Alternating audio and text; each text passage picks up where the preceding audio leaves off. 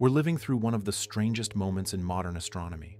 Right now, in the depths of our inner solar system, a flock of comets is streaming inward, and at the heart of this cosmic migration is a single, dazzling interstellar visitor, 3I Atlas. It's not just another icy wanderer. It's moving retrograde, on a path inclined almost 175 degrees to the planets. It began to glow at distances where most comets are still dormant. It's bleeding carbon monoxide, carbon dioxide, cyanogen, water, and, bizarrely, pure nickel into the void. And it's doing all of this more than 3 times farther from the Sun than Earth's orbit. Nothing about it is normal. We've seen interstellar objects before, ʻOumuamua in 2017, Borisov in 2019, but 3I Atlas is different. Even the way it brightens defies expectations. Hubble data show it was already active at 6 astronomical units, 560 million miles, out. By 8 AU, the Very Large Telescope recorded a dramatic rise in nickel emissions, a signature rarely seen in solar system comets. If this were a local comet, we'd expect water ice to dominate. Instead, we're seeing a CO2 to H2O ratio of roughly 8.1 and sublimation temperatures as low as 25-30 Kelvin, hundreds of degrees below 0 Fahrenheit. That means it was venting gases long before it reached the warmth where normal comets come alive. This is an alien chemistry, a time capsule from another star. Some have speculated wildly but irresistibly that such behavior could resemble thrust, an interstellar probe braking as it nears the Sun. You can picture it, a dusty, glowing craft with its reverse thrusters on, creating a tail that points toward the Sun instead of away from it. That image is intoxicating, but Occam's razor demands we first exhaust natural explanations. Nickel carbonyls could break apart as the comet warms, releasing carbon monoxide first, then freeing pure nickel grains that sparkle in reflected sunlight. Cyanogen begins to vent at similar temperatures. Water waits until 150-170 Kelvin, still below 150 degrees Fahrenheit, to join the outflow. Stacked together, those outgassing stages can produce a bizarre anti-tail, a plume of dust and ions that appears to glow sunward. Yet even the conservative explanation leaves us awestruck. This nucleus is big, about 2.8 kilometers in radius, roughly 1.7 miles, and it's dumping between 12 and 120 kilograms of dust every second. At the upper estimate, that's more than 200 tons of material per hour streaming into space, creating a massive coma laced with nickel. Hubble's team predicted only a 1.5x increase in brightness as it approached perihelion. Instead, it's brightened 5-fold. Imagine a block of frozen carbon monoxide wrapped in cosmic soot, heated for the first time in millions of years. Its albedo changes as dust is stripped away. Its reflectivity spikes. The comet wakes up like a hibernating animal and suddenly roars. This behavior is also a reminder of how comets reach us. For decades, researchers like Victor Klube, Bill Napier, William Asher, and Duncan Steele have argued that comet delivery is not a steady drizzle, but a clumpy kinematic process, like traffic lights releasing cars in bunches. Sometimes the inner solar system goes quiet, then suddenly a surge. Multiple long-period comets arriving within a few seasons, fragmenting and shedding debris. That's exactly what we're seeing now.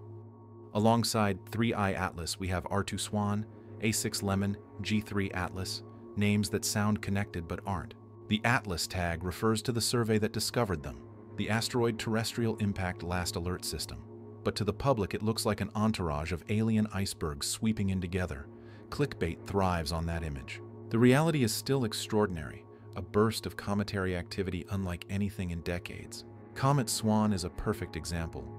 Detected by the Swan instrument aboard the SOHO spacecraft, it reached perihelion at just half an astronomical unit, 46 million miles from the Sun, on a stretched-out orbit that won't return for roughly 22,000 years. When Earth crosses its orbital plane around October 5th, we might catch a meteor shower seeded by its debris. Later in the month, on the 19th to 20th, Swan will pass at a safe but tantalizing distance of about 1/4 of an AU. Binoculars should reveal its emerald green tail, glowing from diatomic carbon and cyanide gas. Meanwhile, Lemon will slip past Venus and Mars on its own eccentric path. None of these is following 3I Atlas, yet the sky feels crowded, as if we've opened a cosmic gate. And then there's the trajectory. 3I Atlas isn't just retrograde, It's inclined 175 degrees, essentially plunging headlong through the plane of the planets. At perihelion, it may reach speeds near 68 kilometers, over 150,000 km/h, relative to the Sun. Our best telescopes will struggle to catch it because when it's closest to the Sun, Earth will be on the opposite side, with only a narrow window for spacecraft like Lucy, Psyche, Europa Clipper, and Juno to glimpse it. Juno in particular will actually cross its dust tail near Jupiter. Each probe has a tiny chance to sample this alien material indirectly, our only opportunity before 3I Atlas vanishes back into interstellar space, perhaps forever. Think about what that means. This object likely formed during the Milky Way's cosmic noon 9 to 13 billion years ago when star formation raged across the galaxy. It may be a remnant of a long-dead planetary system, a frozen shard of worlds that never were. Its nickel signature hints at processes we can't yet model. Its early activity could rewrite how we understand comet chemistry. For planetary scientists, it's like a bottle washing ashore from another ocean entirely. For the rest of us, it's a visceral reminder that the solar system is not an isolated bubble, but part of a living, drifting galaxy. Yet as we marvel, we also confront vulnerability. Our neighborhood is swarming with near-Earth objects, thousands mapped, many more unseen. We now discover a Tunguska-scale body nearly every month slipping between Earth and the Moon. A 1% change in a lunar impact probability can mean a storm of debris knocking out satellites, GPS, even the ISS. The same technology we use to study interstellar visitors, high-precision tracking, rapid response missions like DART, may one day be our shield or our ticket to harvest resources instead of fighting over them here on Earth. All of this urgency is why I wanted to bring you this episode. We're not just watching a pretty comet. We're witnessing the opening of a new era, an era when interstellar interlopers are no longer rare curiosities but regular guests, when missions like Psyche and Lucy might double as sentinels, and when the question of alien becomes less about science fiction and more about raw data from alien worlds. Before we wrap up, I want to take a quiet moment to thank you. It means so much that you've chosen to spend a piece of your day wandering the universe here with me. If these stories have brought you both knowledge and even a flicker of wonder, I'd be truly grateful if you subscribed, left a like, or shared a few words in the comments about where you're watching from and what your night sky is like. Your voices shape the path forward, and your presence here transforms this from one person speaking into the dark into a shared exploration of the cosmos. That connection is the real light in all of this. And in part 2, we'll push further. We'll look at the deeper implications of 3I Atlas's chemistry, the coming meteor streams, and what missions might still catch a glimpse before it disappears. We'll even touch on how fragments from such interstellar objects might already be hidden in Earth's meteorite collections. Stay with me, because this story is only just beginning. We pick up the trail of 3I Atlas as if stepping into a storm that's still gathering power. The object is running the sun's gauntlet now, and every day the physics gets wilder. Jets switching on and off like breath from a sleeping giant, the coma breathing outward, the ion tail tightening under magnetic stress, the dust tail peeling into a pale fan millions of miles long. Think of it as a living laboratory, chemistry, plasma, gravity, all colliding at speeds well over 100,000 miles per hour. If the sun throws a coronal mass ejection across its path, we could witness a tail disconnection like a banner torn free by hurricane winds.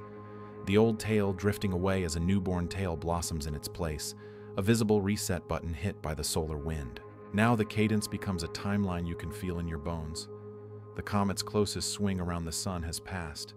Soon, it will slip out of the glare and back into evenings where our cameras and bare eyes can try to hold it. There's a second act coming, one that often surprises even seasoned observers. Many comets look their best after perihelion, when the geometry aligns and the tails stretch across darker skies. If 3I Atlas repeats its rule-breaking brightening, if those volatile layers keep popping, then late-season observers could be rewarded with a very, very bright apparition, the kind that makes you forget to breathe for a moment. I wouldn't be surprised if the dust tail spans a patch of sky wide enough to measure against the moon itself. Several lunar disks end to end, a silver arc tilted against the constellations like a drawn bow. But the real edge of your seat tension lives in the nucleus. Thermal stress can crack a comet the way ice cracks on a winter pond. It starts with microfractures, heat working down seams, gas pressure swelling in voids, And then one evening, the light curve hiccups, just a blip. And by morning, the nucleus has calved like a glacier. If 3I Atlas fragments, it will not fragment politely. It will fling smaller pieces onto slightly different tracks, each carrying its own jets and dust. A single comet becomes a swarm becomes a stream. This is how meteor showers are born. This is how epochs begin. You may not notice the debris for months, even years. Then Earth slips through the stream, and the sky starts to tick and spark as small stones flash out at 40 or 50 miles per second. It's subtle at first, then suddenly you're counting them. 5, 10, 20, some with persistent trains and green hearts. The chemistry of another star burned across our atmosphere like handwriting. We're already getting a rehearsal for that feeling from R2 Swan, the emerald ghost that whipped past the sun at about half an astronomical unit. When Earth crosses the plane of its orbit, there's a real chance of a minor outburst of meteors. Nothing dangerous, just a reminder that comets are not just pictures, they're weather. Cosmic weather, seasonal, surprising, sometimes headline-making. Swan's long-period arc won't bring it back for roughly 22,000 years. If you catch so much as a faint streak from its dust, remember what you're seeing. Time-delayed shrapnel from a worldlet that spends most of its existence beyond the farthest planets, asleep, until once in an age it falls inward and sheds a few million tons of itself to the light. We should talk about the choreography unfolding among the planets, because 3I Atlas is not moving politely in the planetary dance. It's retrograde, almost upside down with respect to the ecliptic, and at near head-on velocity it rips through the inner suburbs of the solar system like a fast train cutting across local traffic. That's why the windows for spacecraft are so thin, and why the data will be so precious. Mars orbiters get a chance while it skims the red planet's neighborhood. Europa Clipper, Lucy, Psyche, each with its own duties, each with only a sliver of time and geometry to catch a glance. Then Jupiter's realm. Juno and the big planet's magnetic skirts. Imagine a filament of dusty plasma drifting through that magnetosphere, charged particles winding along field lines the way iron filings crawl to a bar magnet. It's subtle science and subtle art, but if we catch it, we learn not just about one comet. We learn how interstellar material behaves inside a giant planet's electromagnetic cathedral. Beneath the poetry runs a pragmatic current. Our space at home is crowded. The near-Earth object map looks less like a tidy atlas and more like a pinball machine mid-game. Close passes happen monthly now, sometimes between us and the moon. A small rock can rattle tethered systems even without touching the atmosphere. Debris from a lunar impact could shred satellites, test the resilience of GPS, tilt the balance of a fragile logistics web that encircles the planet. The reason astronomers sound so intense right now isn't just because 3I Atlas is beautiful, though it is. It's because every instrument we bring to bear on a comet like this sharpens our planetary defense. DART's nudge at Dimorphos wasn't a stunt. It was a proof that a gram of correction today can be 1,000 miles of difference a year from now. The same eyes that follow a visitor from another star will also tag the next surprise that sneaks up the morning side of the sky. And there is another current, a hopeful one. You can feel it under the numbers whenever someone says Psyche or Lucy or Juice. For a century, we have told ourselves that resources are finite and that scarcity is destiny. But there is iron floating out there in cathedral-sized chunks, water bound up in the rocks and ice to turn into fuel and air, carbon and metals enough to build cities that never touch a forest. If you're an environmentalist, this is a simple equation. The more we can lift industry off Earth, the more we can let Earth breathe. Each mission that demonstrates fine-grained navigation, long-lived electric propulsion, high-precision spectroscopy, each is a rung in the ladder out of that old, anxious story. A civilization that can rendezvous with a body like 3I Atlas on short notice is a civilization that can move an asteroid gently aside, or catch it, or mine it, or harvest its water and leave the oceans here alone. So where does this leave us, here on the ground, under a sky that feels more alive than it has in a long time? It leaves us with a to-do list disguised as wonder. If you have binoculars, keep them handy for the weeks after the comet clears the sun. Learn the constellations near the ecliptic so you can judge a tail's angle by sight. Try long exposures even if you've never tried astrophotography. Modern phones and a tripod can pull shocking detail out of faint comet. And if you can't see it at all where you live, let the imagination do what it's always done. Put yourself out there at the edge of the coma, in that dusty plasma bubble where solar photons are a wind and the nickel-rich grains are glitter tumbling down an invisible river. There's a philosophical to-do list, too. 3 interstellar visitors in less than a decade after millennia of none is not a normal statistic. Yes, our detection systems are better. Yes, surveys watch more sky, deeper and faster. But even granting all that, it feels like a threshold. Like we're stepping into a time when the galaxy reminds us more often that we're not alone in the raw material sense. Not alone in the chemistry of ice. Not alone in the dust of worlds. Not alone in the old, shared starlight that makes a tale shine. If a fragment of 3I Atlas ever falls to Earth, a melt bead in the snow of Antarctica, a glint in a desert-strewn field, we will pick it up and measure it down to the isotope, and in that measurement will be a story. How planets condense elsewhere, what volatiles they trap, what metals they carry, what temperatures they knew in the dark between suns. When you put all of this together, the unpredictable brightening, the potential fragmentation, the electrical ballet of a tail under the sun's breath, the razor-thin observation windows, the meteor forecasts, the defense drills, the resource streams, you get a single feeling. The universe is moving closer, not in miles, in meaning. The sky is no longer a dome we look at. It's a system we're inside, and it's dynamic, and sometimes it runs hot with visitors. If you've stayed with me through both parts of this story, thank you. Truly. Making these deep dives takes long nights, a lot of checking and rechecking, and then a little leap of faith that someone out there wants to hear it told with care.